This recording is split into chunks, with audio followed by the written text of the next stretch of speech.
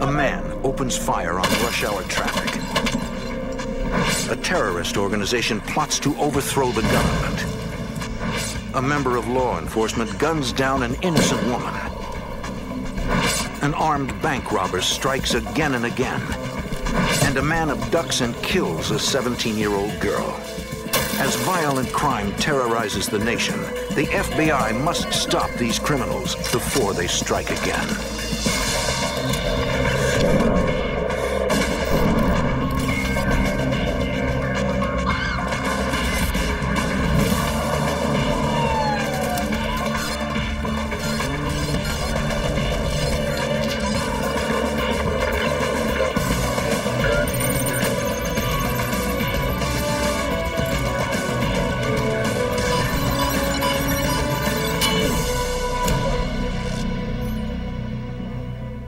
In over 100 episodes of the FBI files, we've witnessed criminals not only terrorizing their victims with violence, but plaguing our society with fear.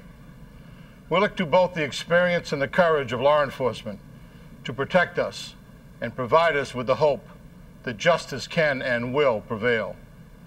I'm Jim Kallstrom, former head of the FBI's New York office. In this special episode, we take a closer look at cases previously featured on this series. Our goal is to explore more fully some of the investigative methods and techniques that have made the Federal Bureau of Investigation the premier law enforcement agency in the world. FBI Director Robert S. Mueller. The FBI was originally established to address crime that covered cities, counties, and spread across state lines. The country needed a federal law enforcement entity to do those investigations. And over the years, as the country has grown and as the world, by the same token, has grown smaller, the FBI's mission has changed to meet the various threats. October 1995. The Shaw family finds itself in the middle of a nightmare. 3 masked gunmen have broken into their South Carolina home. 2 hold several family members hostage, while the leader forces Amy Shaw to let him into the vault at the bank where she works as a teller. He gets away with $80,000, allowing Amy to remain unharmed. Before leaving, he calls his accomplices to tell them the job is done and that they should flee. Once their captors are gone, the Shaws call the police. Patrolling the neighborhood, police find 2 young men who they eventually take into custody. Since the gunmen were masked during the crime and left no fingerprints, police cannot tie these men to the scene. The 2 suspects give statements to the local police in which they deny taking part in the crime, but authorities doubt they are being truthful. FBI agents know they must try to get a confession. They will use interrogation techniques which require special training. Executive Assistant Director for Law Enforcement Services, Grant Ashley. We graduate from a training school knowing a lot, but the real education starts when you get out and start working cases. That's when you learn about people, and you learn to ask questions a certain way, and whether the answer is truthful or not. Special Agent Jerry Jones chooses a suspect and begins the interrogation. Like most agents, he starts by interviewing the suspect about matters that do not pertain to the case at hand. This helps him to choose an appropriate interrogation strategy. It just becomes instinct. While talking to these people, you are able to develop a concept of what their greatest fear is, some weakness they may have in their past or their family or something of that sort. And in this particular case, it was fear of the death penalty. Knowing that the suspect is unaware that the teller Amy Shaw is now safe, Agent Jones sees his opportunity and decides to exploit it. And what I told him was that my main concern was the safety and well-being of the victim teller. I want her back alive. If your friend killed her, had the third robber killed her, you're going to the electric chair. They would both have faced the death penalty. Jones knows that his choice to use this common technique must be measured. It could backfire. It may strengthen the suspect's resolve not to speak at all. How about coming out and tell me the truth? But the agent's plan works. Faced with the prospect of his worst fear coming true, the suspect admits his involvement in the crime and names the lead gunman, Christopher Jaburk. Police quickly arrest Jaburk at his mother's house just over the state line in Georgia. He is convicted on all charges. But Jaburk's crime spree has just begun. Before he can be sentenced, he escapes from jail with a bank robber named Jerome Frierson Bay. Authorities immediately lock down the area. Despite a massive manhunt, they find no sign of the two escapees. Agent Jones knows that when tracking a fugitive, personal information provides important clues as to where the fugitive may go or what he may do next. During several interviews prior to trial, Jones senses a special bond in Jaburk's life, giving him an idea. It became evident to me the only real thing in the world that he cared about was his mother. I was convinced that at some point in time, he would come back to the mother. We established 24-hour surveillance. But Jaburk doesn't show. Agents track numerous bank robberies committed by the two fugitives as they move up the East Coast. In New Jersey, authorities finally locate and apprehend Frierson Bay. Agents are disappointed Jaburk is no longer with them. But Agent Jones has a hunch.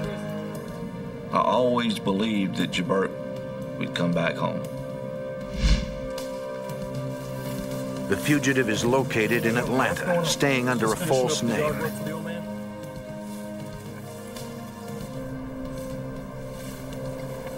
Jaburk is arrested without incident, returned to jail, and later sentenced to life in prison. Over the years, you just develop an expertise where you can sense things about a person and his family relationships and things like that. Agent Jones' individual instinct and experience were critical to bringing this case to a close. Sometimes it takes the efforts of an entire team to bring criminals to justice. Seattle, 1992.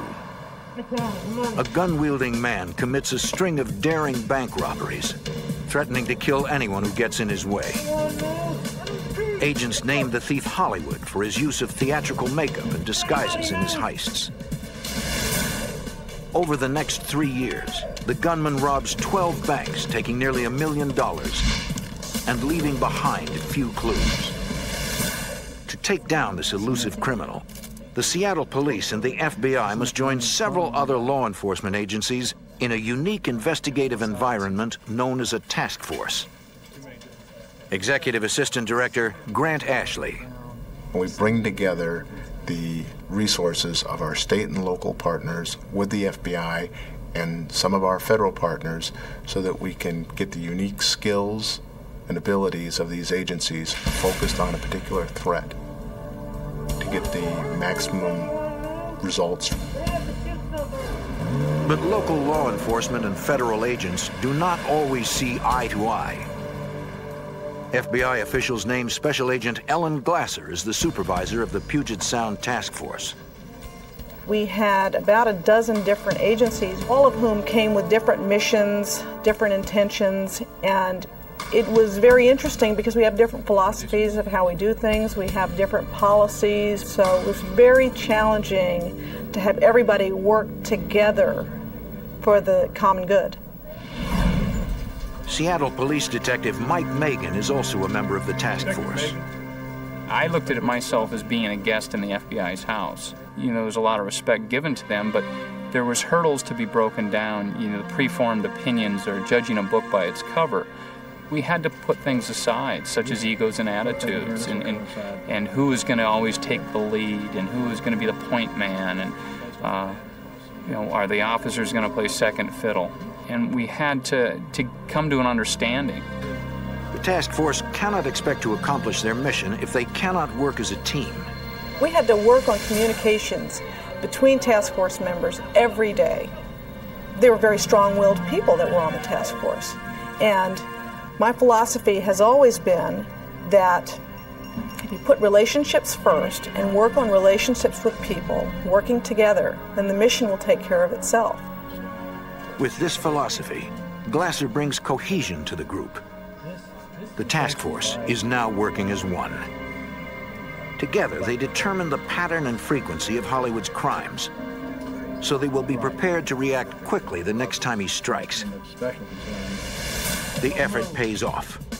On November 27, 1996, Hollywood is the prime suspect in an armed bank robbery. Through the combined efforts of the task force, police locate and corner him in a camper.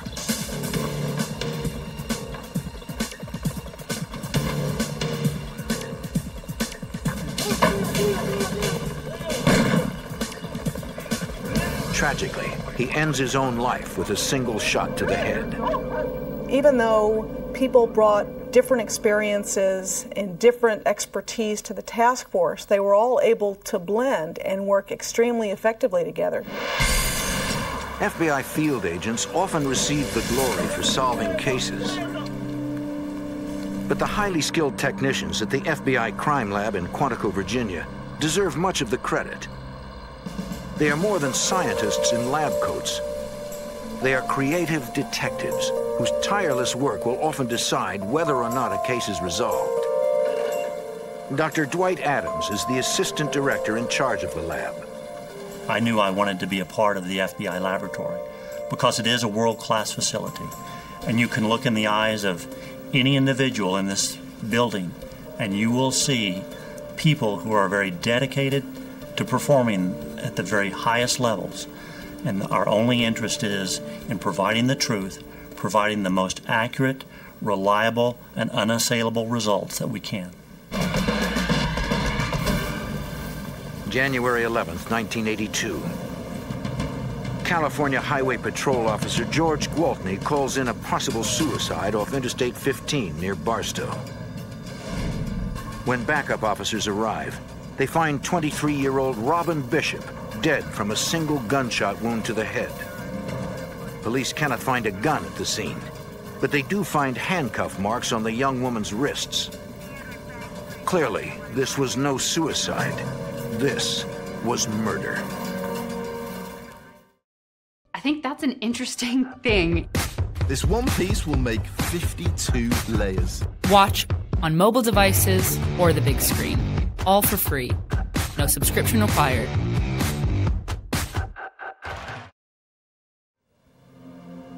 In 1982, California Highway Patrol Officer George Gwaltney reports the discovery of a suicide victim on the side of the road. But since the victim was shot in the back of the head, investigators on the scene conclude that it was murder. The victim's driver's license and registration are visible, as if they had been taken out for some reason. To rule out the possibility that a police officer killed the young woman, the lead investigator orders all area officers to hand in their service weapons for ballistics comparisons. One officer fails to do so, George Gwaltney, who insists his gun has been stolen.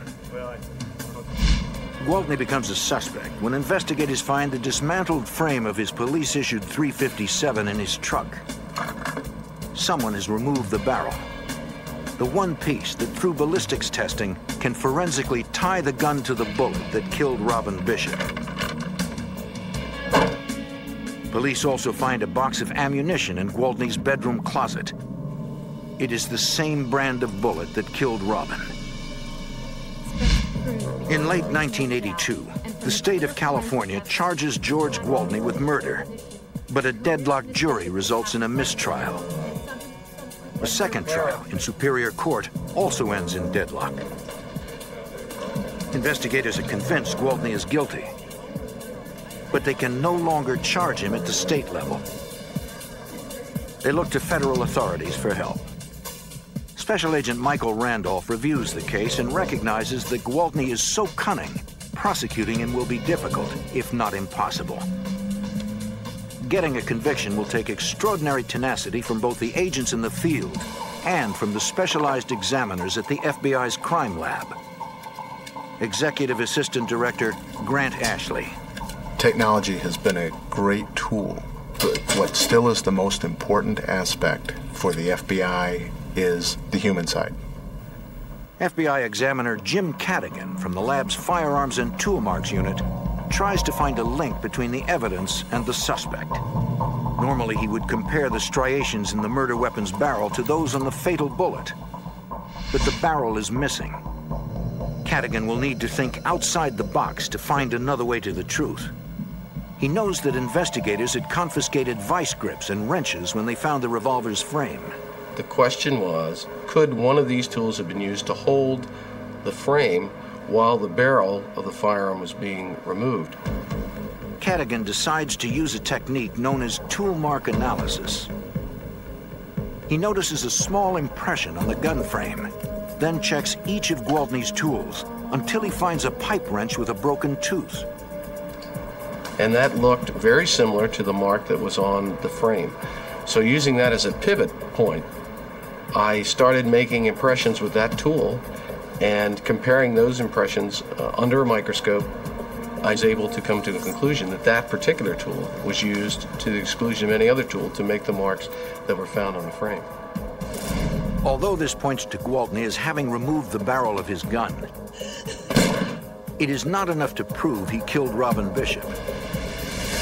Investigators will have a case if they can find a link between the fatal bullet and the box of ammunition from Gwaltney's closet. In an unprecedented move, the lab decides to employ a new technique they've been developing, which matches the molecular content of the bullets. FBI Special Agent Michael Randolph. When a manufacturer of lead like Remington Arms makes a batch of lead, they throw things in much as you would when you're making meatloaf. That makes each batch of lead unique.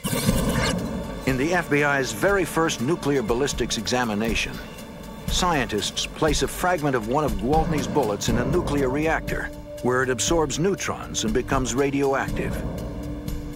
When measured, the radioactivity reveals the precise amount of each element in the lead, an atomic fingerprint. Examiners then repeat the process with a piece of the fatal bullet. And lo and behold, we find approximately 27 rounds that are the exact match as the lead taken from the head of our victim. In January of 1984, George Gwaltney goes on trial, this time in federal court. Gwaltney is found guilty and sentenced to 90 years in prison. 12 years later, George Gwaltney died in prison of a heart attack. Executive Assistant Director for Law Enforcement Services, Grant Ashley. There's the unsung heroes that you never hear of, the people sitting back in the laboratory that make sense of this. This takes an awful lot of time, and it takes extraordinarily talented, patient people. Proving a case using hard scientific evidence is an essential tool of every law enforcement agency. But when authorities have no clear suspects and very little physical evidence, the FBI must rely on one of their most unique and least understood disciplines, profiling. May 31st, 1985. On a lonely road in Lexington, South Carolina, 17-year-old Sherry Faye Smith checks her mailbox before disappearing without a trace. Sherry! 2 days of fruitless searching leads investigators to conclude that she has been abducted. Early the next morning, their fears are realized when the missing girl's family receives a call from the kidnapper. He explains they will eventually get their daughter back and tells them that they will receive a letter later that day. When the letter finally arrives, the family is horrified. Written in Sherry's handwriting, the document is entitled Last Will and Testament. In South Carolina, a young woman has been abducted. Her life is on the line, and investigators have no idea who the suspect is. In an effort to identify what sort of man would have kidnapped Sherry Faye, investigators call upon FBI profilers at the Investigative Support Unit in Quantico, Virginia. Profilers are veteran agents who receive specialized training in criminology and applied psychology.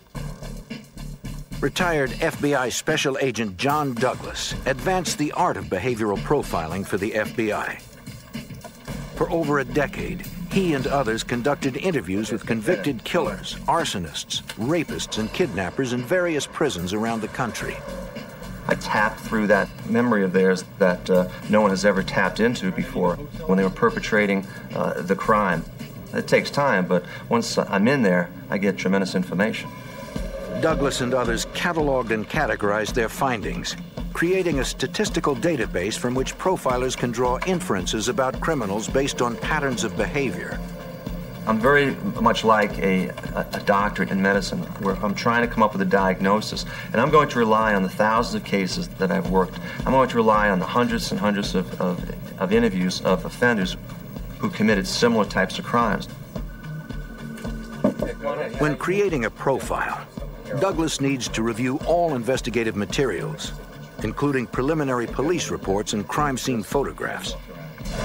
You really need to have all the information relative to the victim. You have to do an analysis, a profile of the victim. You ask yourself the question, why was this victim the victim of this crime? And then you look at the way the crime was perpetrated, the low-risk crime or high-risk crime.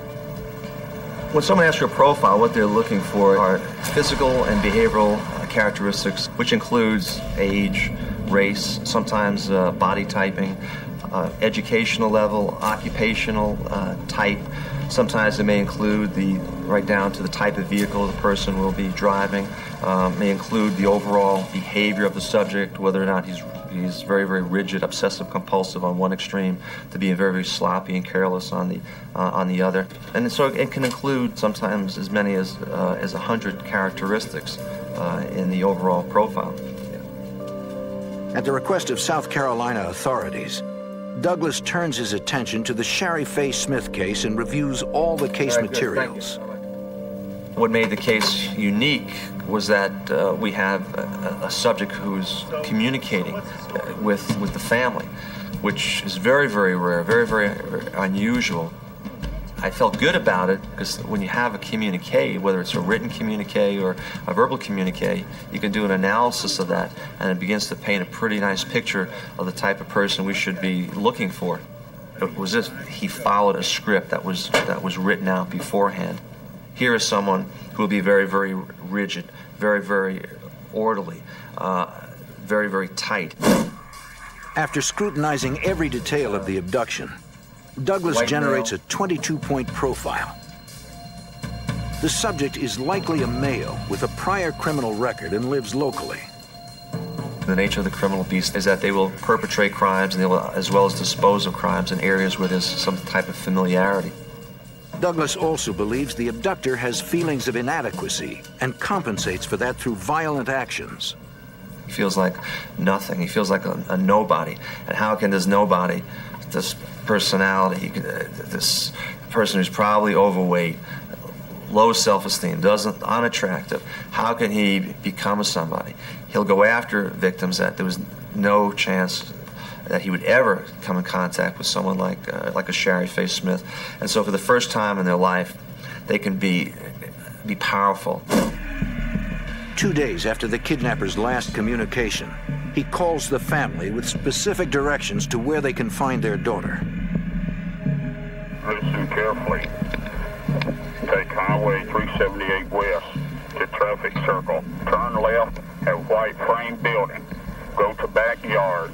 6 feet beyond, we're waiting. God chose us. Investigators race to the location, hoping to find the young girl alive. When they arrive, their worst fears are confirmed.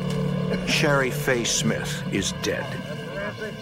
The body, having been exposed to the extreme heat and elements for several days, is so decomposed it makes determining the exact cause and time of death impossible.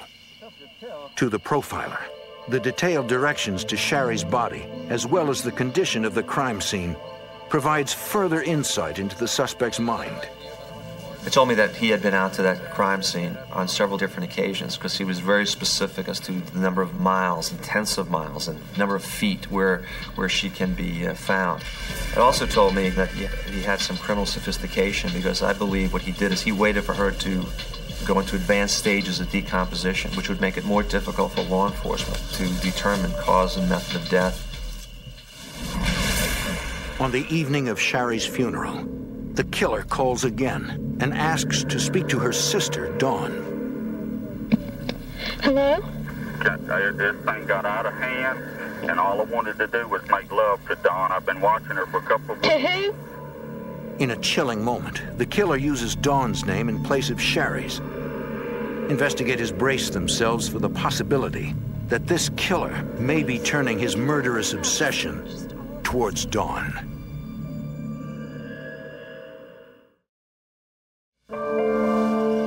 South Carolina investigators are searching for the man who murdered 17-year-old Sherry Faye Smith. FBI profiler John Douglas assists the investigation by providing a profile of the suspect. After 2 weeks spent underground, the killer resurfaces. In a bold move, he snatches 9-year-old Deborah Mae Helmut from her front yard in plain view of another child. For profiler John Douglas, the killer's shift to a riskier crime is a sign that he is under duress. The crime does not reflect distress at that time. However, what happens when you start putting it together from experience of other cases, i.e. the Ted Bundy case, kills women at the Chi Omega house, and then he goes after a young child. He's totally starting to break down under the stress of being under the scrutiny of law enforcement trying to hunt him down. After kidnapping Sherry Faye Smith, the killer had repeatedly called the family. But this time, he remained silent. Douglas must devise a plan to draw him out. He knows that killers will often follow their crimes in the media. So he decides to organize a memorial service that he knows will be reported in the newspapers. He hopes this will rekindle the killer's fascination with Sherry Faye's sister, Dawn.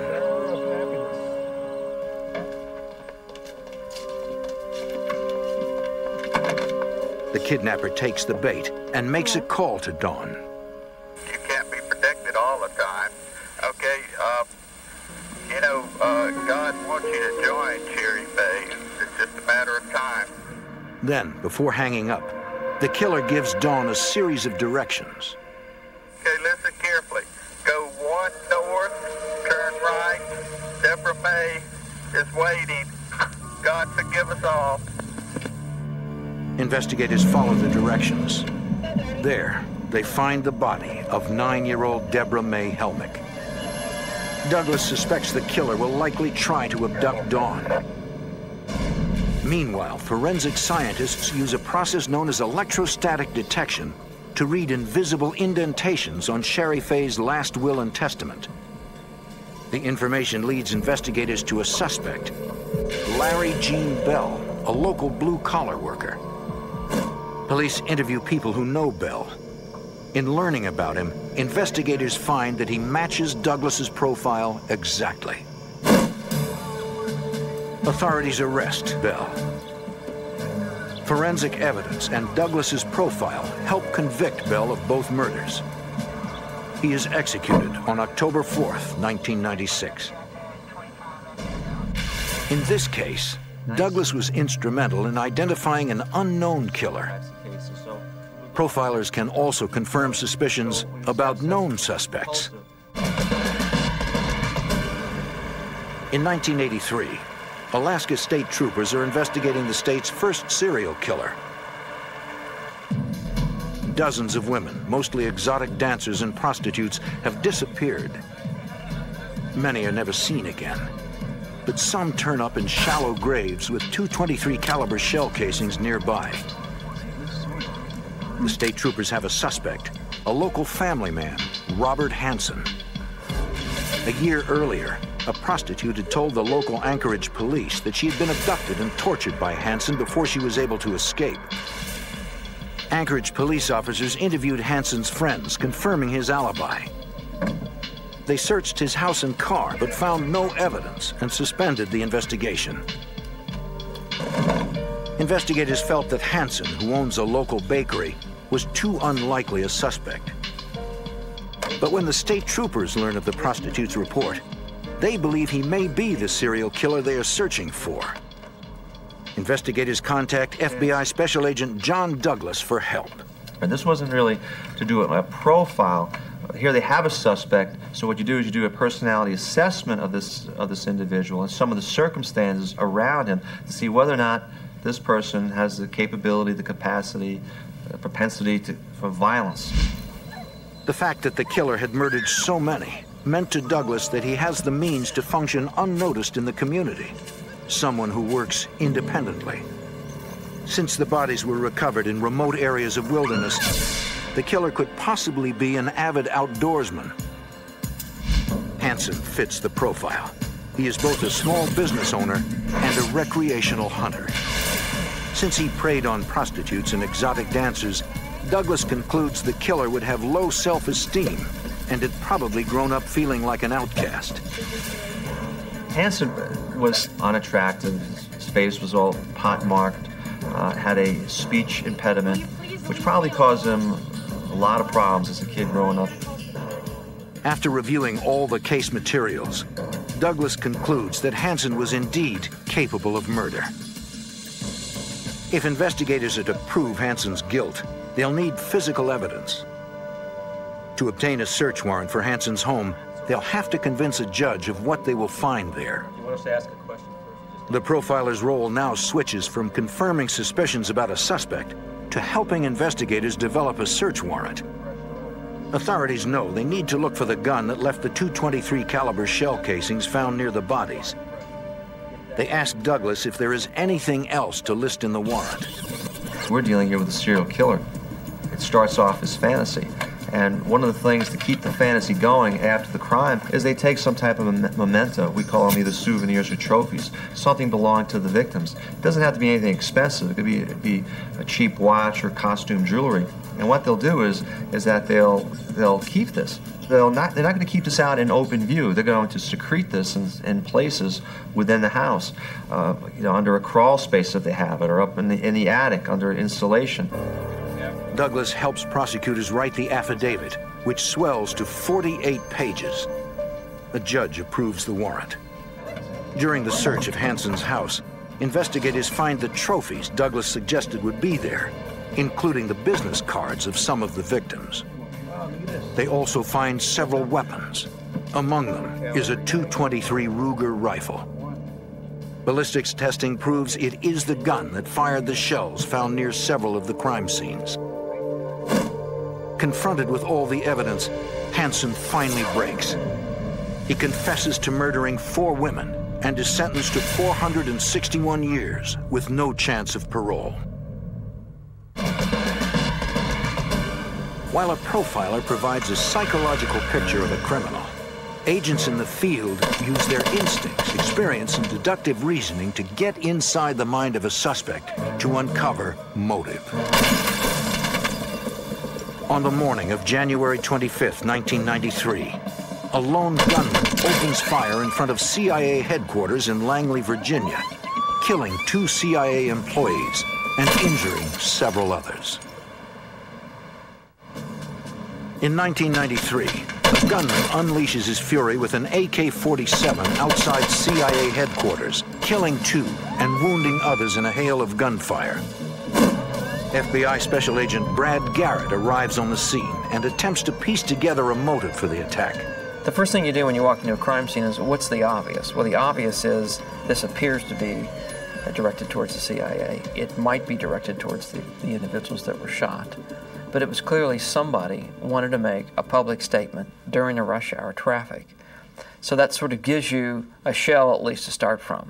In any case you investigate, you always look for a link between the victim and the subject, because if you have a link, it tends to make it a lot easier in solving the case versus strangers who can crimes against other individuals. But once we started looking at the backgrounds of the individuals that were shot, and we looked at the circumstances as to why they were at that intersection, it didn't appear, at least to me, that there probably was a link between those particular individuals being shot and the person that shot them. So we immediately started looking at who within the CIA, in other words, disgruntled employees, present employees, that may have had a relationship with these people that could have retaliated for whatever reason. But after spending some time doing that, there was really nothing in there that jumped at us either. So I said, where do we go from here? Well, you start looking at the logical things. You have a description of an individual who did this shooting. Brought an assault rifle up to shoulder and started shooting down range. And so you're looking for somebody that appears to have a real issue with the CIA. By cross-referencing the killer's physical description with a database of recent purchases of AK-47s, investigators identify a suspect. He is 28-year-old Mir Amal Kanzi, a Pakistani immigrant. Garrett's initial assessment of motive is confirmed during interviews with people who know Kanzi, including his roommate. They revealed that he was becoming enraged by U.S. foreign policy and was planning something sinister against the CIA, White House, or the Israeli embassy. Unfortunately, Kanzi has fled to either Pakistan or Afghanistan. To bring the fugitive back to the United States for trial, Garrett must utilize what is arguably an agent's most important skill: his ability to anticipate obstacles and to devise ways around them. After 4.5 years of pursuit, Agent Garrett receives information that Kanzi is hiding in a Pakistani hotel. But when they apprehend him, there is a problem. One of the fears I had when we went in the room and looked at him is that he didn't look like his picture. He gained weight, he had a beard, and so I looked at the other 3 agents and I said, you know, I'm not sure if this is the right guy. Agent Garrett must be absolutely positive. Without properly identifying the suspect, he cannot bring him back to the United States. I did not want to leave that room without being convinced in my own mind that the individual that was handcuffed on the bed was, in fact, Mir Amal Kanzi. The only way for Agent Garrett to make a positive ID is through fingerprint analysis.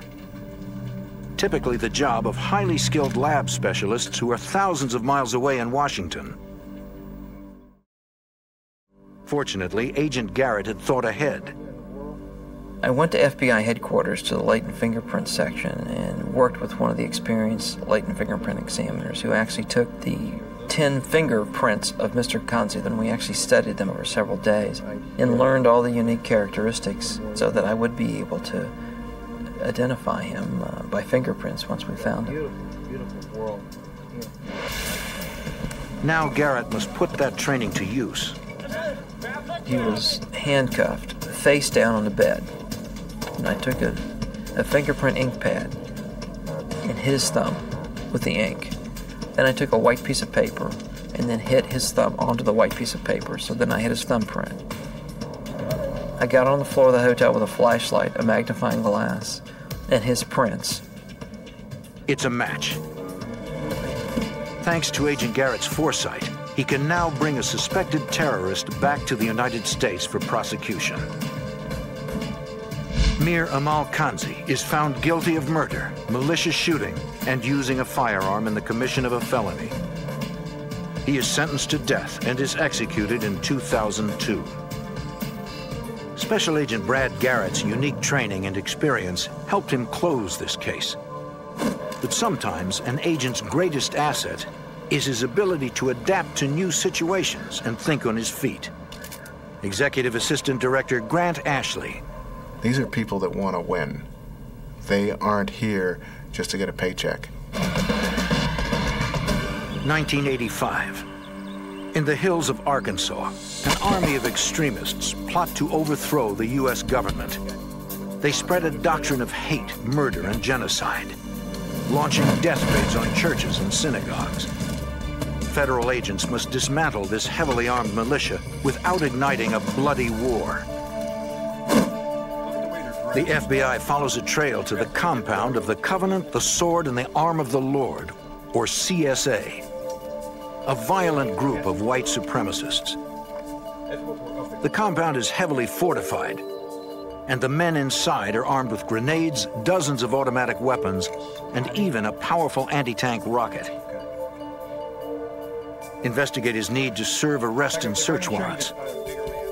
But unlike most circumstances where a SWAT team would be utilized, this situation is more delicate.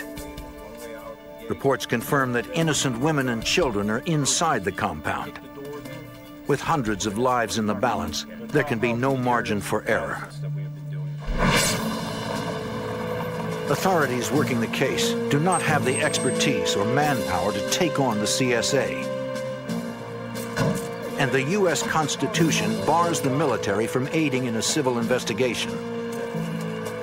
The FBI decides to send a highly trained tactical group called the Hostage Rescue Team, or HRT, the Bureau's equivalent of the Army's Delta Force. The HRT acts as a counterterrorism unit within the borders of the United States. In 1985, Special Agent Danny Coulson is the commander of the HRT. The HRT basically are assaulters. It's their job to go into a crisis point and neutralize terrorists and rescue hostages. But this was not that type of situation. These people were very well armed. They were very formidable. And we wanted to avoid a shootout. To serve the arrest and search warrants safely, Coulson needs to adapt to the circumstances.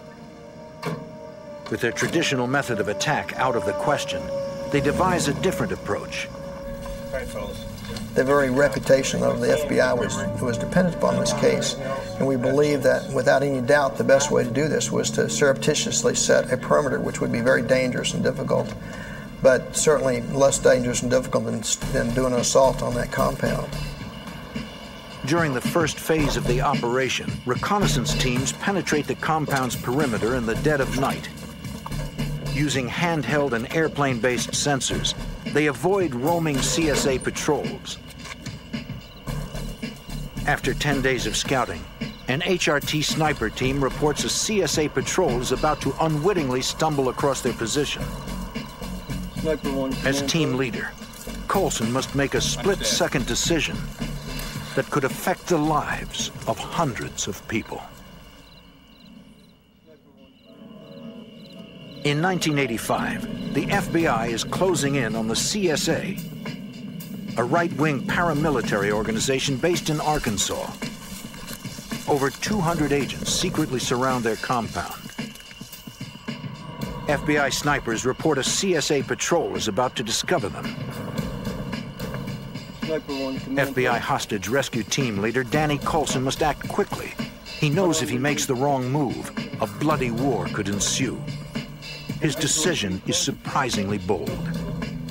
I said, you hail them, you yell at them and tell them you're the FBI and tell them to go back inside. And everybody kind of looked at me like, ooh, why don't we grab these two guys? And I didn't want to do that. Coulson's tactic is calculated for maximum effectiveness. I wanted to scare the daylights out of these guys. But I also wanted them to understand that if I gave them an order, they had to follow it. I wanted them to get in the habit of following my orders or the orders of my team. And secondly, to show them that we weren't there to hurt them. The sniper alerts the roaming patrol and orders them back inside. They comply. But now the CSA knows the FBI is outside their compound. The standoff begins. Now someone must negotiate the surrender of the CSA's leader. Well, the HRT doesn't have a negotiating element, but they work very closely with the behavioral science group at Quantico. The FBI tries to determine the most effective way to deal with the CSA leader, who they suspect will be unwilling to speak with a negotiator. He would only talk to the HRT commander. It would be commander to commander or general to general. The FBI's policy on negotiations has always been that leaders never negotiate. The leader of the HRT, a non-scene commander, never, ever, ever negotiates. To have the leader negotiates takes away some of your techniques. You can't stall for time. You can't play good guy and bad guy between the negotiator and the commander. Nevertheless, the FBI decides they want Coulson to take on the role of negotiator, since that is their only option. I wasn't comfortable with that. I'm a tactical person. I had been a sniper, and I'd been a SWAT team member and a SWAT team leader and trained as an operator. And I was not trained to be a negotiator. And I didn't know that I could pull that off. I'd much more comfortable going in after the guy than trying to talk him out. But they were adamant that it had to be done like that. Through his experience in observing negotiations and some quick on-site training, Colson is able to adapt to his new position. The CSA leader makes first contact when he calls the FBI's command post and speaks with Agent Colson. We talked on the phone for a few minutes about things we wanted to do. He offered to me that he'd be allowed to come out because he wanted to personally talk to me and see me, but he also be allowed to go back in, which I agreed to, which was total departure from FBI policy. And we made a quick contact with FBI headquarters because I was getting ready to violate FBI policy by having a badly wanted fugitive, a terrorist, in my hands, essentially, and then let him leave. And went up then went to the assistant director of the criminal division. In a word, he approved it, said, yes, do it. After a series of face-to-face meetings, the CSA leader emerges from the compound. He tells Colson that while he and many of his followers are ready to surrender, there are those who wish to fight, and he cannot control them. And he said to me, I need help. He said, there's a man that's our spiritual leader, and I need his advice, and I need his help to convince people that's the thing to do, come out. And I said, who is this? He said, it's Robert Millar. This, again, is something totally against FBI policy, to bring in a Confederate into a crisis situation, not just to negotiate, but to go inside. That's never been done in the history of the FBI. They'd never allowed that to happen, to allow a third-party individual who was sympathetic to the people we were dealing with to go inside to be a part of the negotiation, whether or not they came out. This is a huge risk, and I thought it was worth taking. Colson gets approval to allow Mr. Millar to negotiate with CSA members. Nice to see you again. He remains inside the compound for nearly 24 hours. The next morning, day 4 of the siege, Millar and the CSA leadership finally emerge. They came out and they said, we have an agreement that we will surrender. We will come out and we'll give up our arms and walk out peacefully. As commander of HRT, Colson receives the news with guarded optimism. You're constantly thinking about the worst case scenario. Even good things have to be looked at with some suspicion. Was it a diversion to get out the backside and start a firefight? So we had to be very careful. Colson gives the leader 15 minutes to gather his people and bring them out. And very shortly after, I get a communication from a sniper team that they're coming. They're coming out. The snipers report that they're in civilian attire. There's no camis, there's no battle gear, there's no weapons they can see. Miraculously, the HRT accomplishes its mission without a single shot fired. It was an ending that we had all prayed for, and one that we were very fortunate that we had. If not for Agent Colson's quick thinking and ability to adapt in tense situations, the standoff would likely have had a much bloodier conclusion. It shows what the FBI can do in a major crisis situation. It shows the number of different disciplines it has at its disposal, how they can bring unlimited resources on the focus of a problem. It's a great big machine. It grinds you up if you're a bad guy, and it's what happened here. This wasn't an HRT story. It's an FBI story. We have seen just a few of the many ways in which the FBI works to solve cases. With each new investigative challenge they face, we can rest assured that the Bureau will dedicate itself to doing whatever it takes to protect the American public.